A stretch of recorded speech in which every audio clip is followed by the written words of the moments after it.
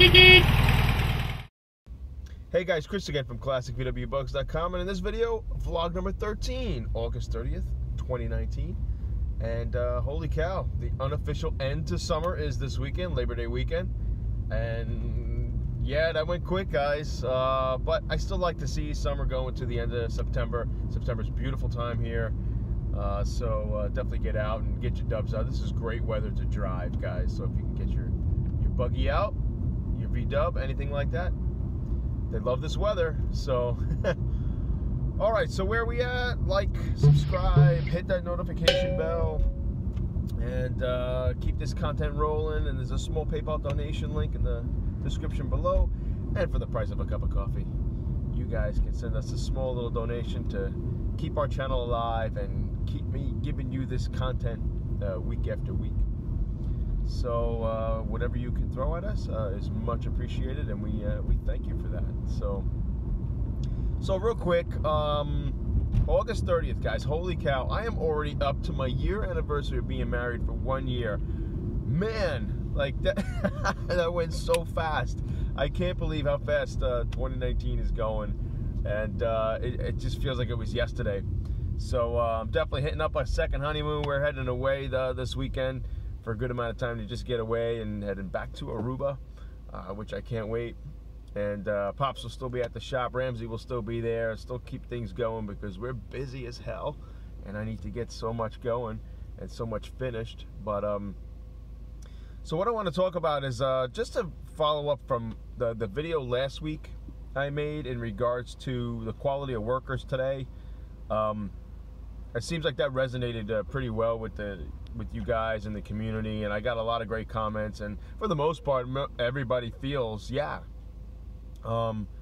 it's true.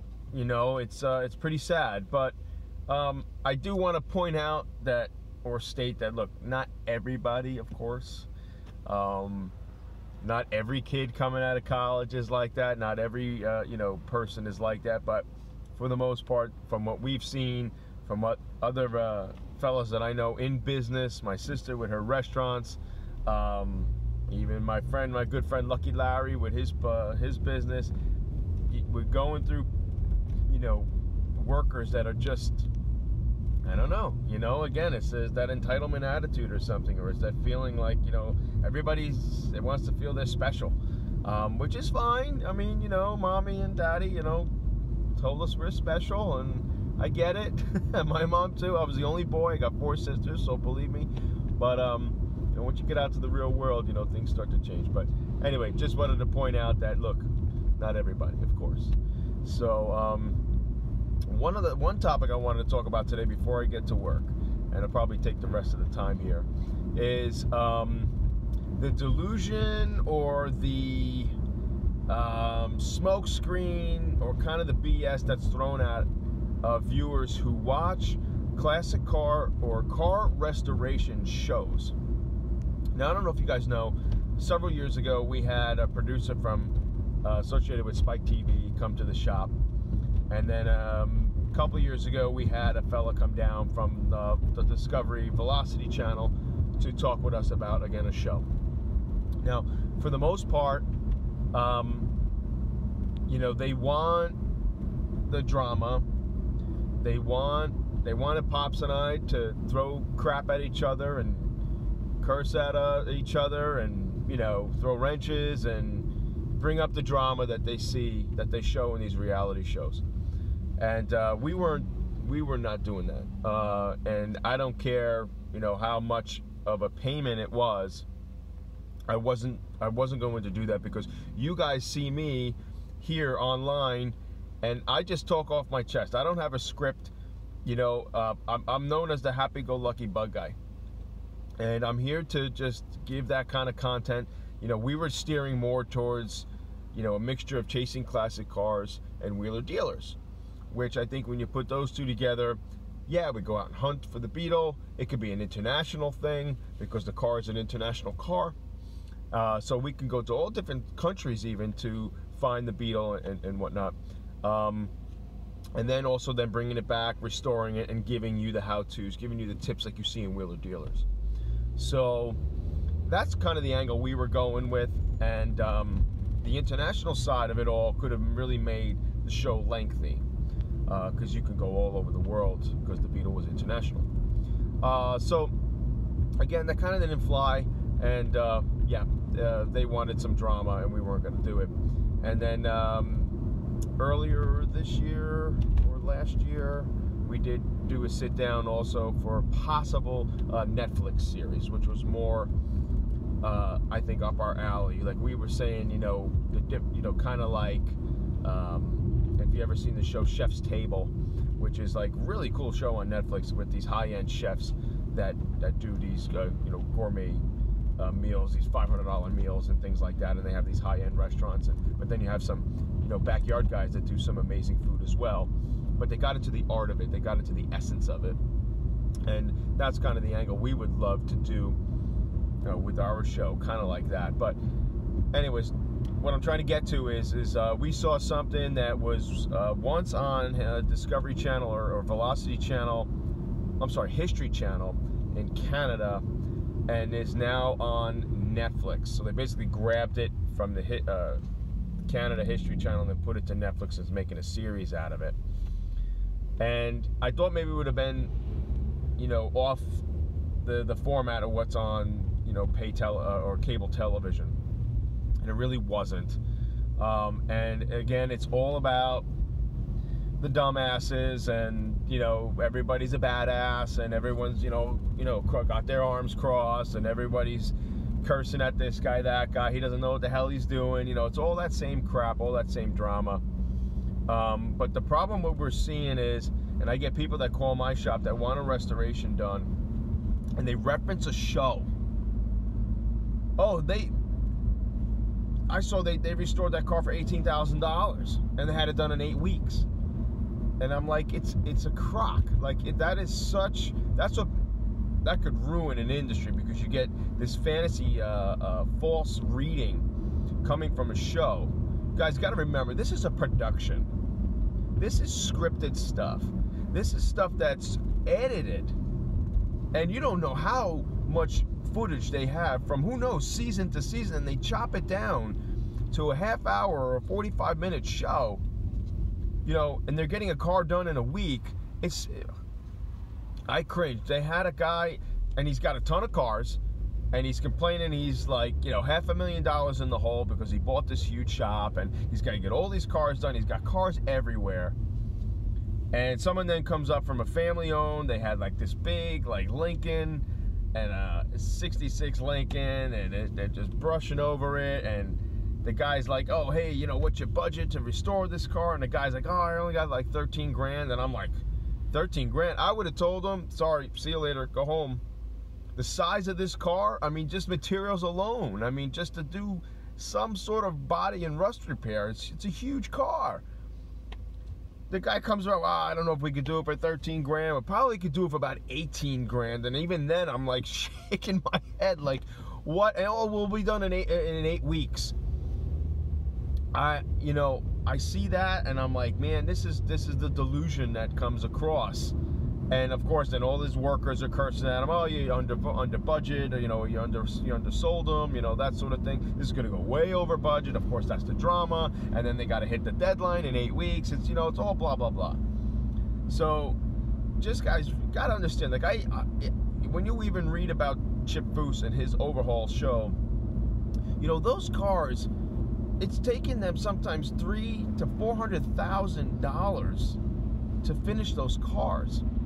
That's a sick amount of money, guys. I mean, it's a little more realistic, of course, when you see the amount of work that he does, and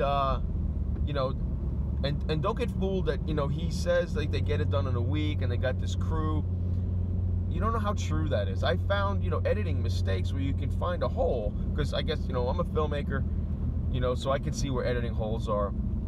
He jobs out the paint. He sends it to a paint shop, and I saw one episode, I think they send the car out, and then they're talking to the painter, and the painter like slips out of his mouth that he's 1,500 hours in the paint and body work of the car. All right, well, simple math. You're not getting that car done in a week then.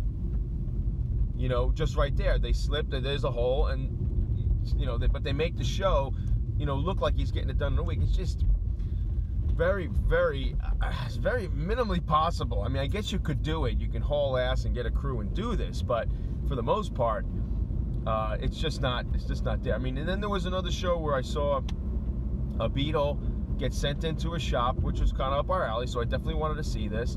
And the car overall was pretty solid. And of course, the owner of the business was saying, hey, we don't know how bad this is gonna be until we media blast this and see what's going on. Blah, blah, blah, blah. They media blasted. Of course, the car is not as bad as it was, as he thought it was going to be. So it had a prior restoration.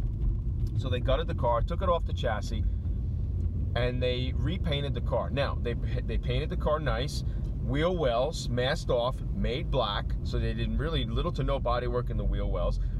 Black in the trunk, black in the engine area as well, black under the hoods. So you had a painted shell convertible, painted. They did very little assembly. It was basically just like, it looks like they just did an interior once they put the car back down. No motor build, none of that stuff. And wound up charging the guy like $48,000 or something. And basically it looked to me like a glorified paint job, and they did an interior kit which was TMI, not an expensive kit. So you get a real mix-a-bag online, guys, and you don't be fooled. When you see some shows where these guys are getting this stuff done in the matter of weeks and they're charging ridiculously low prices, you got to really be careful what you see on TV, guys. This is fantasy. This is scripted, and take it from me, somebody who's been in production, someone who's done video editing for the past 22 years.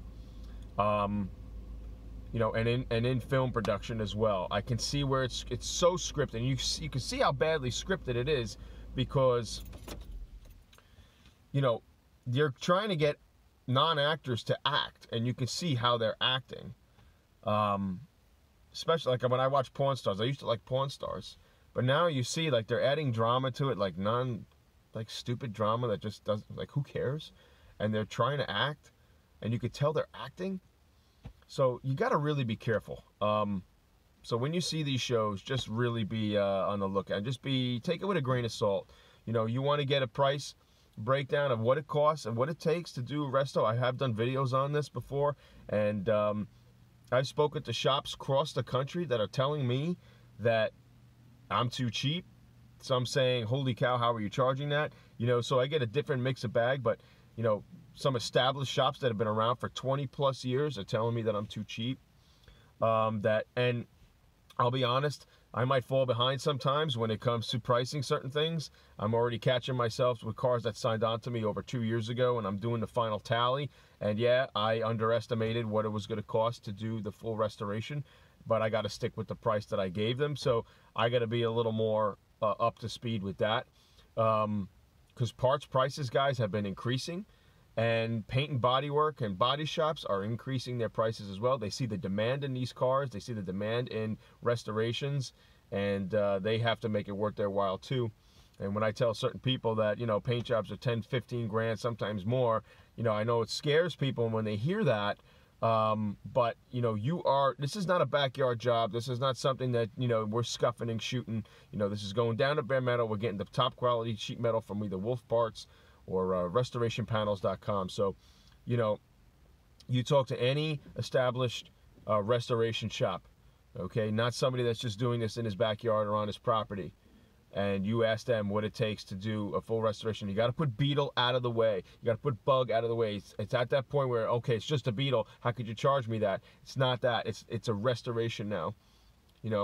A Porsche 356, those early Porsches are, the big brother to the Beetle. I mean, very similar parts, very, very similar mechanics to them, and yet look what they charge for a restoration. Parts are way more, I know, for a Porsche than a Beetle. But, if it's a Mercedes, it's an Isetta, it's a Fiat, whatever it is, it's restoration costs. It's not so much the name or the brand of the car that you have to, that you focus on there. People tell me all the time, oh, but it's just a Beetle. How could you charge that money? Well, let me break it down for you, and I'll I'll tell you why. Why is it, 350 to 400 to sometimes 500 hours to tear down and reassemble a Beetle? When you're starting from brass tacks. So, just wanted to get that out there. I saw this show the other day, and oh my gosh, I couldn't believe they were throwing out prices like this, 18 grand, 15 grand to restore your car. And this was a monster car. I'm talking a boat. That's something that's, you could put the Beetle in the trunk, So, and when they said like 18 grand to restore it and they'll have it done in 8 weeks and it's all this rust on, and I'm like, oh, come on. That's a bad message, so don't be fooled. But, anyways, that's it. Vlog number 13 in the bag. I am going to be, I think I told you last week, I'm going to be taking a digital detox break, I think, from all this stuff. So if you don't see me much in September, October, we are super busy. I got shows going on, and I got trips going on that we're taking. So, you will see, today I'm going to be releasing 2 videos on dubs for dummies, so be on the lookout for that. And I actually hired a filmmaker to come in and shoot me and shoot the shop and shoot these 2 episodes. So I actually know this kid for years. I used to substitute teach in a high school that he used to go to, so he remembered me, and I bumped into him one day, and I didn't know he became a filmmaker as well. So pretty cool. We're gonna give him a shot and see how it goes. I'd love to hear your feedback on it. So, all right, guys. Vlog 13 in the bag. August is gone. I'll see you guys in September. Oh, one last thing. 1 month from today is my vintage air-cooled, New York vintage air-cooled Treffen. So I'd love to see you guys there. It's always a good show. It's our 3rd year doing it. And it's in a beautiful location, guys. $25 to get in. Spectators are free, so you can have as many guys as you want in your car to bring in. It's just $25. So come out. Come support that show. It's for a good cause. There's another car show that goes on in conjunction with me, so it's good to always branch off, and you can see those other beautiful cars. But we have our own section dedicated to just Volkswagen. So any air-cooled VW, Porsche, come along, be a part of this show, the New York air-cooled vintage Treffen, September 29th, so a little less than a month away. And I hope to see you guys there. All right, any comments, questions? Shoot them over to me. All right, peace.